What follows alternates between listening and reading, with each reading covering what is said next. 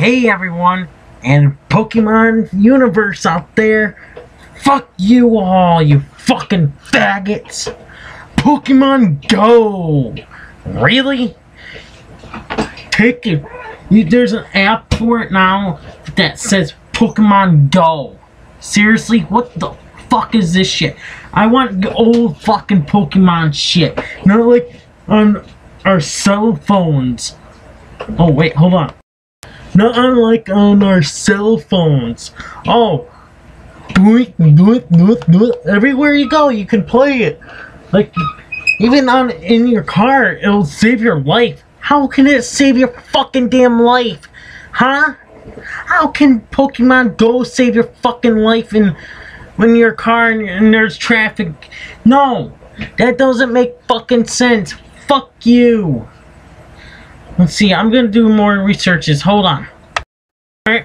Oh, hold on. There we go. We've got one. So, I'm actually watching this video app here from 7 News Signer. Chances are they're just immersed in the newest gaming craze. What the fuck? Look it up on Facebook. I think it's pretty addictive. How is it pretty addictive? A TV show, like, a movie. Seriously, this is fucking bullshit. How is this fucking addicted? You're gonna, like, okay, yeah, Facebook's addicted to me sometimes, yes, and YouTube's addicted, and work is addicted. But this shit, and you go to school and you're addicted to this, you're gonna get caught. Even at work, you're gonna get caught. Like, seriously. This is now an augmented reality app, which uses devices, camera, GPS, and Google Maps to place characters to chase and catch virtually in your world. You do need to visit real-world locations, and you do, in fact, have to get out and move distances. Running, walking, this is all really rewarded. There's a gathering in Sydney on Sunday to hunt Pokémon monsters. More than 4,000 people say they're going. Fuck you. A video game that actually encourages you to get outside and move around sounds like good news, but there are potential dangers in mixing virtual with the real world. Squirtle's on a bench. Whoa, wow. Police sending out a warning as you're chasing monsters, don't run into, fall off, or get hit by something that's actually there. And Choice warns, be wary of charges. The in-app purchases are very real. Okay, this shouldn't be out there. That's gonna fucking cause an accident. It's gonna cause fucking people getting run over. People are not paying attention to their fucking families. And everything fucking else. Seriously, this is fucking bullshit. Like, I fucking hate this shit. My reaction is bullshit. And they can sting you up to $159. And if you... $159. You're gonna get yourself... These people are gonna get themselves killed over Pokemon Go. Seriously.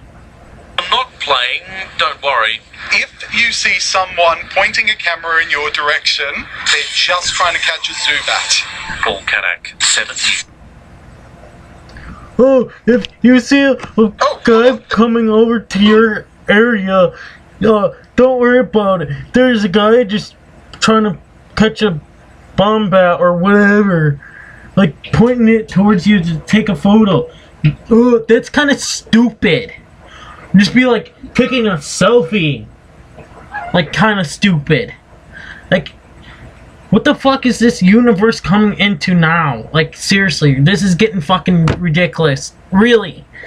iPhones, I couldn't even buy a fucking iPhone. I had to, well, my iPhone 5 got fucked up. I was not even allowed to get an iPhone 5 anymore. I was allowed to get an iPhone 6, which is kind of fucking bullshit.